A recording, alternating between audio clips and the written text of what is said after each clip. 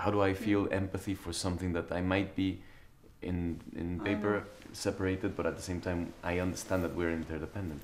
Well, I mean, it's not prescriptive, is it? I mean, there isn't a formula, and I've thought about this a lot, because when I sit down and I really think about the issues, the problems in the world, they are infinite. And so our human condition is that we're living in a planet that has infinite problems and always probably will.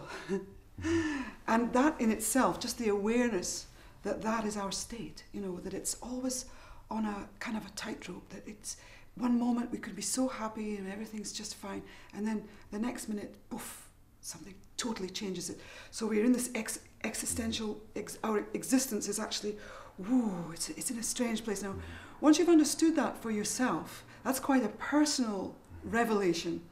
Being a mother was a hugely transformative experience for me. And because I had an opportunity to really witness directly and have a very emotional connection with my children as daughters, and how they went through every single phase, of developmental phase. And so it gives you an opportunity to say, wow, this is what we all go through.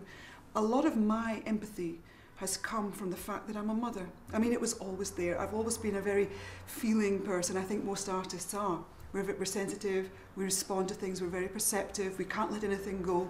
We see everything and it hurts. This is why we are so angst-ridden, we're so full of pain.